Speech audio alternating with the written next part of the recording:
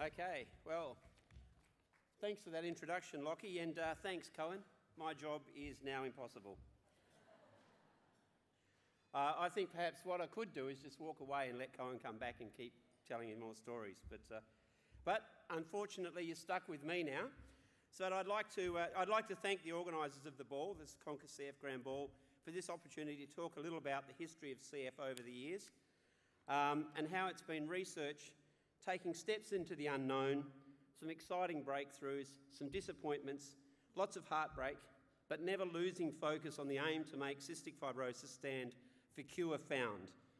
And while we have those things along the way, we recognise that the goal is a way off still, and there's always more to know and support, and that's why you're all here in this room tonight. Because without you and the dedication of the many skilled health professionals and the people that Cohen was talking about, the people who helped him through, did that transplant, the researchers who worked out how to do that transplant, parents, like my parents, his parents, other people with CF, families and supporters, we couldn't do what we're doing. And I think CF has certainly come a long way in the 50 plus years since I was born. It's not an old disease. In fact, CF was really only described in 1938, and I think that was a time when they found these babies who were dying and they weren't quite sure what was happening. And it was unfortunately after they'd done autopsies that they worked out there were some things wrong. And while that was it was a great discovery for cystic fibrosis because it meant people knew that it existed, it didn't lead to great change at the time, but it certainly at least gave this insidious disease of cystic fibrosis a name and started us on the road to taking the first steps to finding answers. The 1940s and 50s came along and saw more that was done. They started to use some antibiotics and other things. And it was in the 1950s that they worked out that people with cystic fibrosis had lots of salt in their sweat, and they developed a sweat test, which actually was the gold standard for diagnosis in CF for many years to come. Now, I'm going to sort of talk a little bit about my journey along with cystic fibrosis or my family as we go. So, CF in 1960. Well, there was a young couple named Marcia and George Messer. They had the happy opportunity of having a baby, me, and that was probably the best thing that ever happened to them. But sadly, 3 months later, I had failed to gain weight, and even though my mum, Marcia, was really proud of me, and she used to go to the Child Health Centre and say, "Look at all those other ugly fat babies. My baby's so slim." The problem was, I, of course, wasn't actually gaining weight, and I was wasting away. And it took a long time, especially in 1960 when no one had really heard of cystic fibrosis in WA, for her to find out that, or for my parents to find out that I had a thing at the time that was called fibrocystic disease of the pancreas, which is a really sexy name and rolls off the tongue.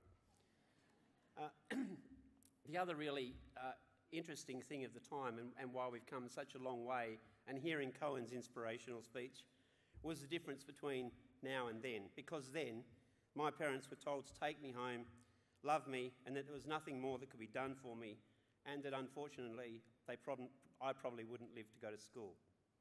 So they took me home to Albany, and they just thought, well, while we've got him, we'll look after him and we'll just do the best we can. Never did they know that 54 years later, they didn't know what they created. But 3 years after that, George and Marcia, my parents, had another baby, and that all seemed fine, because at the time, there was no genetic testing, there was nobody told people about what was happening with cystic fibrosis, because no one really knew. And so my brother Stephen was born, and 11 months after that, I'm not sure what they were doing, or they didn't know how it was happening, but they had another baby. And Kelvin, my youngest brother Kelvin. Now I was only 4 years old, so I don't really have great memories of Kelvin, except I know that my mother, he got very sick, and my mother had to leave Albany and come to Perth and went to PMH. And in those days, she was there as a young 25-year-old woman with this sick baby. And every day she asked the doctors and nurses, "How's he doing?" And she was told, "We're keeping him comfortable," which of course was medical speak for "there's nothing we can do." And that was something that a 25-year-old woman at the time didn't actually understand. And so she was shocked and devastated when her baby died only a few weeks later, than my youngest brother. But I think that was CF in the 1960s. And I'm only telling that story because today is a very different life for people with cystic fibrosis. Because now there's real hope. It's an exciting time to be alive with cystic fibrosis.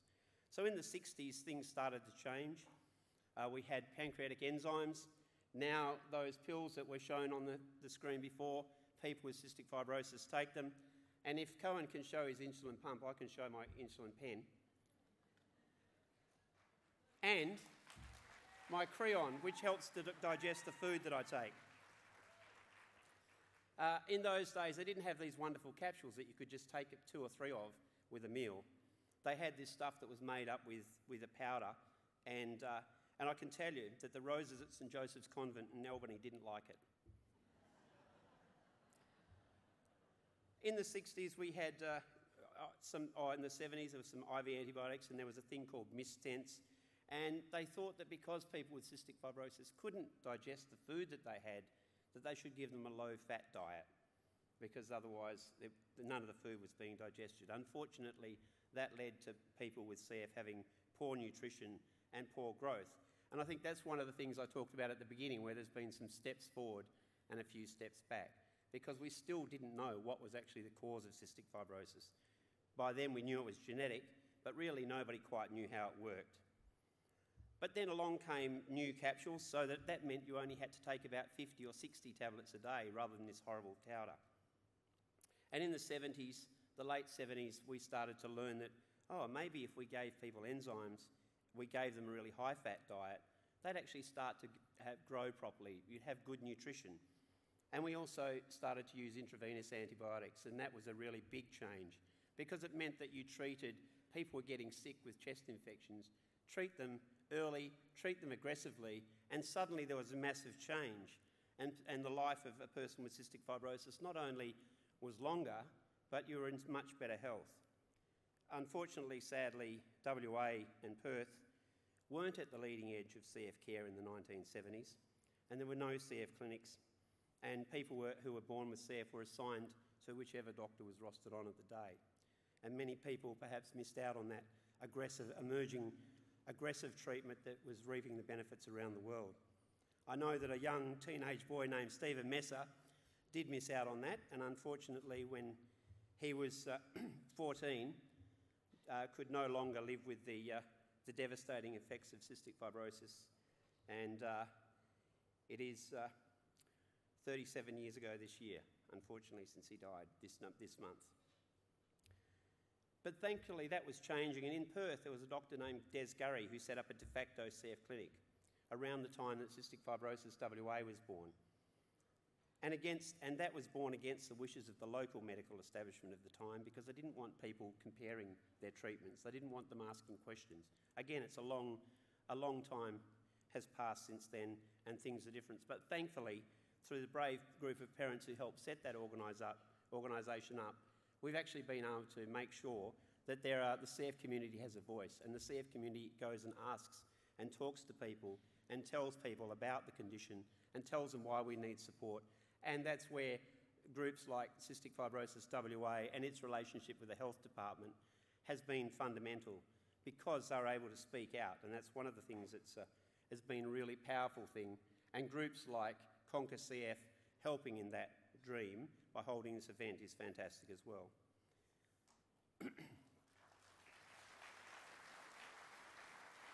The 1980s came along. See, I'm just doing a tour through the last few years.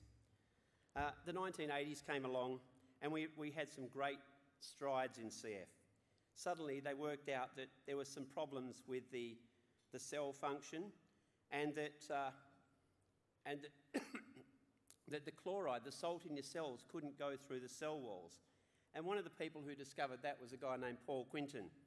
And now I happen to know Paul. Paul is almost 70, and he's a scientist, and he diagnosed himself with CF and started pulling out sweat. He's doing experiments on his own sweat glands. So I guess Paul Quinton was the equivalent of scientists who decided to test for how ulcers occurred and that they were caused by bacteria. Well, Paul was using his own sweat glands to work out how CF worked. But there were some great discoveries. Early in the decade, we worked out where in the chromosomes of people the CF gene was. And then in 1989, there was fantastic excitement because the gene that causes cystic fibrosis was discovered. And that was the beginning of some major great new advances. We had the beginnings of registries for patients as well, so we could track how we were doing. We could see, if you live in Perth, how is it that you do as compared to if you live in Brisbane or even if you live in New York. We had newborn screening in Australia before many others, and in fact Australia was the first country in the world to screen all newborns for cystic fibrosis, and I think that's an absolutely fantastic achievement. And it was an achievement that was achieved through partnership between the CF community and the people who are treating people with CF. So it was the health professionals and people with CF and their families working together. And I think that's why CF is now doing so much better, because we work together in teamwork. In WA in the 80s, there was the start of the children's clinic at Princess Margaret was getting up and running. And now that is one of the best centres in the world and is world renowned for its care of CF. And that's all happened in the last 30 years. And there was also a young consultant who went to Sir Charles Gardner Hospital. Now, when he arrived at Sir Charles Gardner, I think he had 8 people who were adults. There were 8 adults with cystic fibrosis living in Western Australia in the early 1980s. That clinic today has over 150 people, and I think that speaks for itself about where we've come.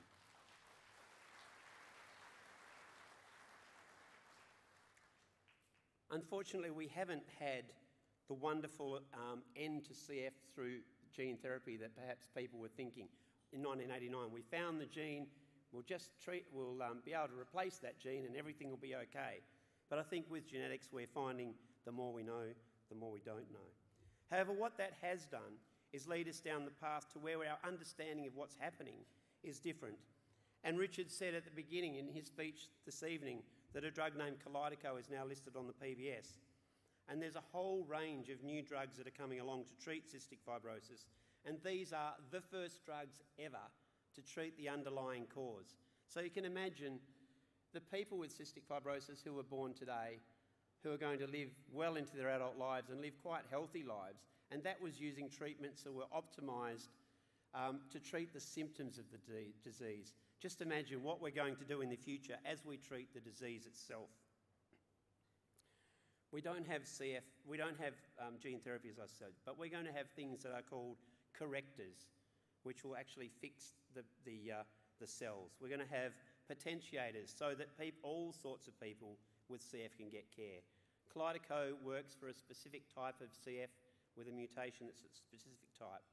There are now trials ongoing that are about to be completed and drugs going for registration that will be for everybody with CF.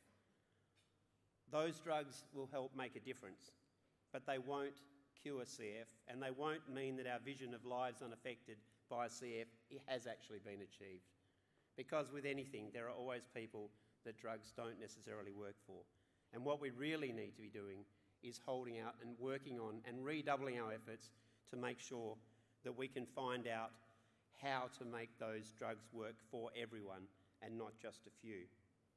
And I'm really pleased to be able to say, as a trustee of the Australian Research Trust, that only last week we're also we have awarded a grant for over $400,000 to a group to look at some of the infections that cause lots of troubles in cystic fibrosis, so that we can make sure that people's lungs stay healthy until those new treatments arrive. So I hope tonight that you're able to dig deep, that you're able to go out and tell the world that people with cystic fibrosis need your help, and enjoy yourselves. So thanks very much.